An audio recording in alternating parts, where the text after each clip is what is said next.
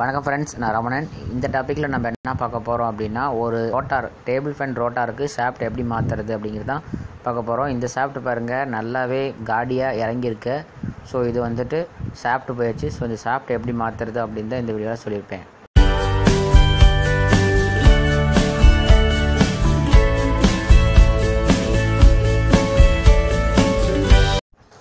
இந்த table fan பார்த்தீங்க அப்படின்னா, இந்த ரோட்டாரோடைய ஷாஃப்ட் மாற்றுறது ஈஸின்னு தான் நினைப்பீங்க. ஆனால் இதில் ஒரு சின்ன ப்ராப்ளம் வரும். ஸோ அதை எப்படி கரெக்டாக ஃபிக்ஸ் பண்ணணும் அப்படின்னு சொல்கிறேன். இந்த சைடு தட்ட வேணாம், இந்த சைடு தட்டிங்க. ஏன்னா இதோட டிஸ்டன்ஸ் கம்மி. ஸோ அதனால் இந்த டிஸ்டன்ஸில் நம்ம தட்டிக்கலாம். அதாவது கியர் பாக்ஸ்க்குள்ளே போகிற ஷாஃப்ட்டை வந்து தட்டினோம் அப்படின்னா நமக்கு ஸ்பேஸ் கம்மியாகிறனால அது ஈஸியாக தட்டி எடுத்துடலாம். அடுத்து பார்த்திங்கன்னா, இந்த ஷாஃப்ட்டு வந்து புதுசாக ஒரு ஷாஃப்ட்டு ரெடி பண்ணிவிட்டு வாங்கியாச்சு.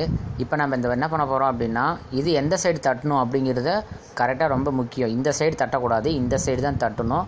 ஏன்னா இந்த சைடு தட்டினீங்க அப்படின்னா வளைஞ்சிரும். இப்போ நம்ம இந்த சைடு தட்டணும் அப்படின்னா அதிகமாக தட்டுற மாதிரி இருக்கும். இந்த சைடு தட்டினீங்க அப்படின்னா பாருங்கள், கொஞ்சம் தான் தட்டுற மாதிரி இருக்கும். அதோடய டிஸ்டன்ஸ் பக்கமாக இருக்கும். அதே நம்ம இந்த ரெக்க சைடு நம்ம தட்டினோம் அப்படின்னா ரொம்ப உள்ளே தட்டிகிட்டே இருக்கிற மாதிரி இருக்கும். அவ்வளோதான். இப்போ பாருங்கள், அதோடைய பொசிஷன் வந்துருச்சு.